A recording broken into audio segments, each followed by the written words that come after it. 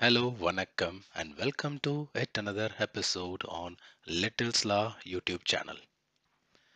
In our last video, we saw about the if controller, and I hope it would have been very useful to you.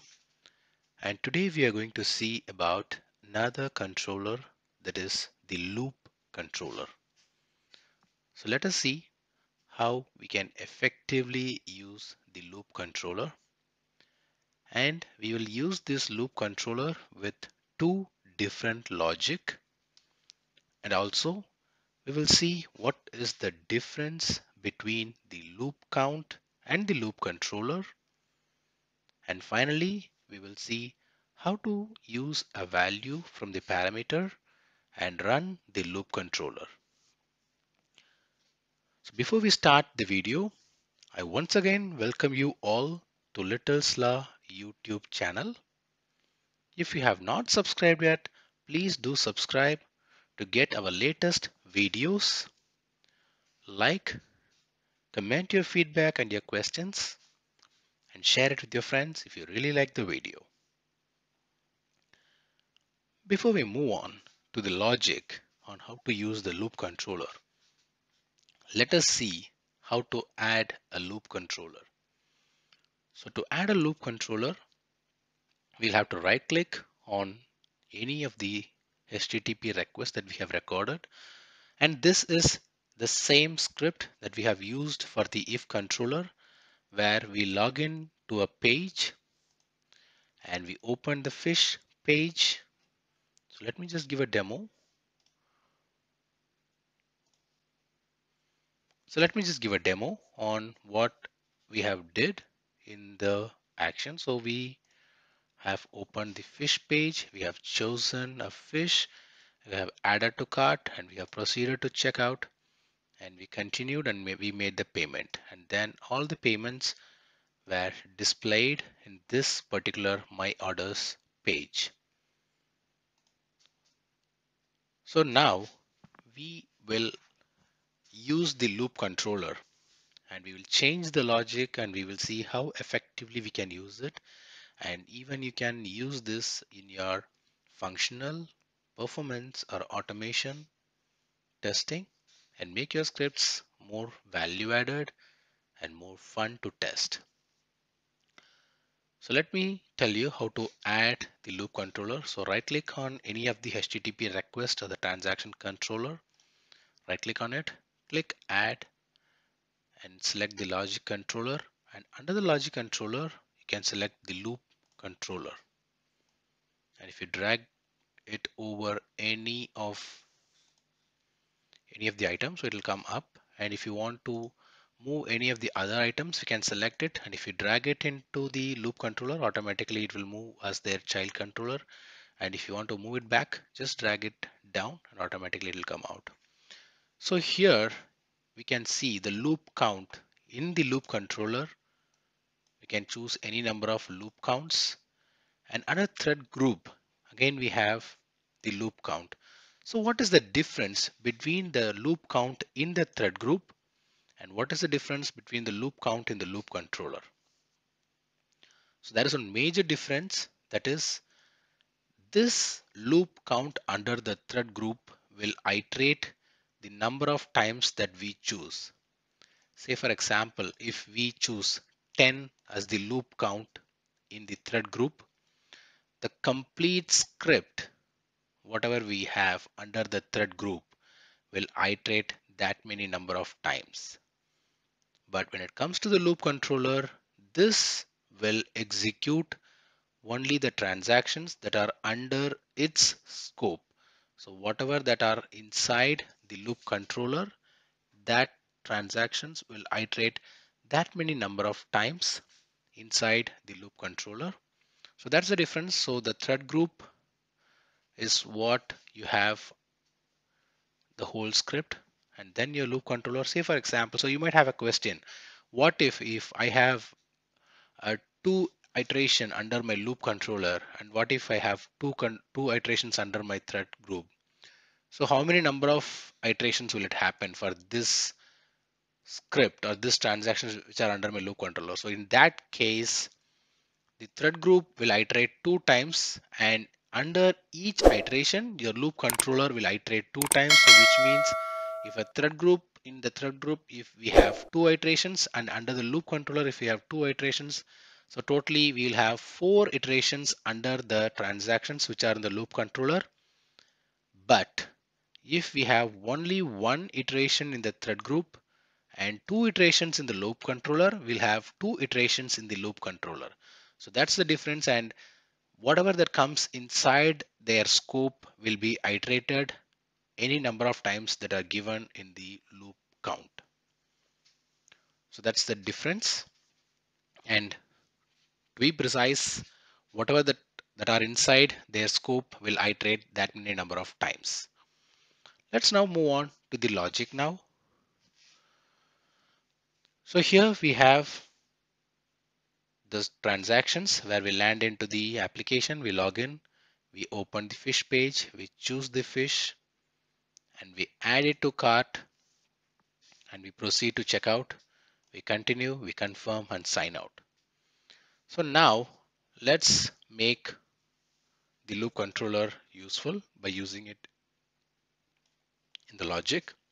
So the first logic that I'm going to try is I want to make 2 separate iterations.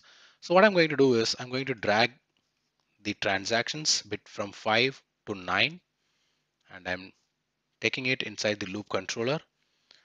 So what this transaction does is I'm going to choose the fish, adding it to cart, proceed to checkout, and I'm going to continue and confirm. So I'm going to make 2 payments.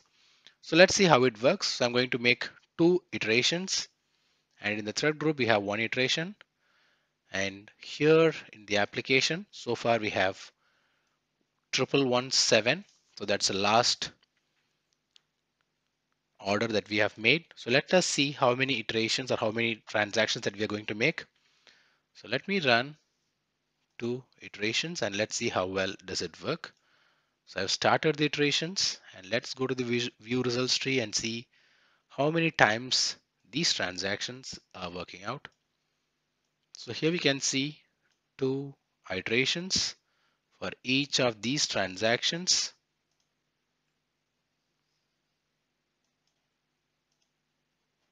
So let's now see here. So we have till 1117, and let me just refresh it.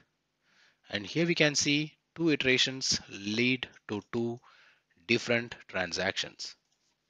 So you might ask a question that what if I want to add 2 items or 2 fish and make it as a single payment? So can I make it? Yeah, there is possibility to do that.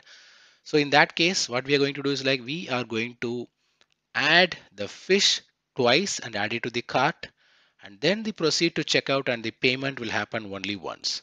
So let's move this out of the loop controller.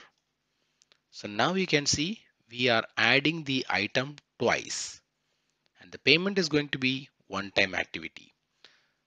So that is the difference. So initially we chose the item, we made the payment, and then we again went back to the loop controller, and then again we chose the item, we added to the cart, we made the payment. So that was 2 iterations. So this time in the logic number 2 that we are going to try, we are choosing the same item twice, and we are going to pay it for a single time. So let us see how does it work. Just clearing out all our previous executions, and now I'm running. So before I'm running, let's just check out. So we have 1119, and that was the last 2 orders that we have made. Let me just refresh and confirm it. So 1119 is the last payment. So let's now execute with 2 iterations. So just confirm. So it's 2 iterations, and let's run it. And in the results tree, we can see that there are 2 iterations that were executed. So we are choosing the fish twice and adding it. 2 iterations. We can see it clearly, and we are adding it to cart twice. Let's now go back to the application and check it once. So here we can see the 2 fish were added in the same cart and they were paid.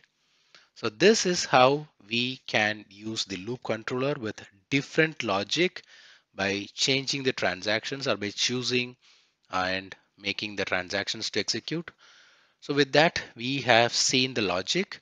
So let us now see how to use the value from the parameter, and let's see how to execute it. So to do that, we'll have to select the CSV file or the parameterization file.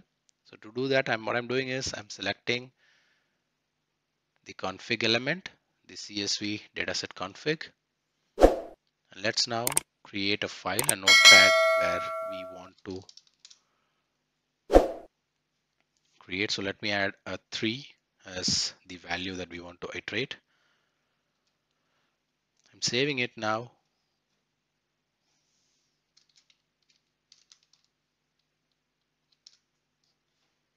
Under our folder. So I have already created a folder for this loop controller, and let me name it as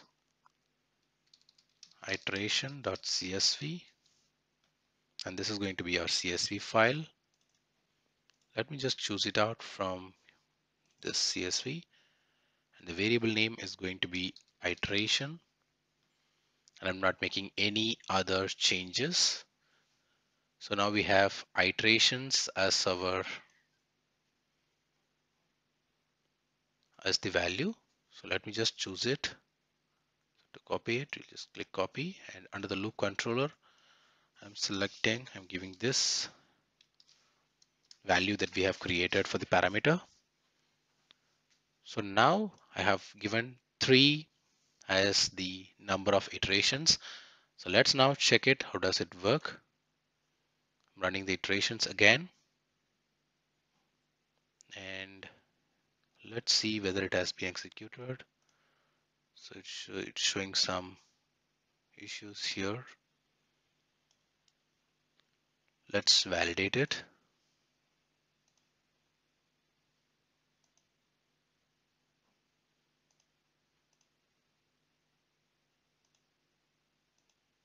Before that, let's just confirm. So it shows that the CSV file inside the loop controller, but actually it has to be outside the loop controller. So I'm now moving it outside the loop controller and I'm running the test. So before that, let's just reproduce the error that we have created already. So what I did is I have kept the CSV file inside the loop controller and I have executed the iteration. So let's now check it once again and see what has happened. So since the iteration did not happen, so that automatically the transaction has failed. So let's now what we are going to do is we will move it outside the loop controller and we will try running the script again. So now we are going to iterate it for 3 times, and let's once again check out. So we have 1121 was the last transaction. Let's now execute the iteration now, and we have completed the execution and there are no errors we have observed. And let's now refresh and see. And yes, we have made 3 items in the cart. So with that, we have seen of how to use the parameter value into the loop controller. So we just replaced the number with the iteration. So this will help you to create any dynamic script during execution, during any of our testing. So a quick recap. So we have seen what is the difference between the loop count and the loop controller. And then we have seen about the how to add the loop controller and to use it with various 2 different logics. And finally, we have seen how to use the parameter value in the loop controller and to iterate it that many number of times. So with that, we come to an end in this video. We will see in another interesting video in our next episode. Till then, it's bye-bye from Vasant Shanmugam and Little's Law.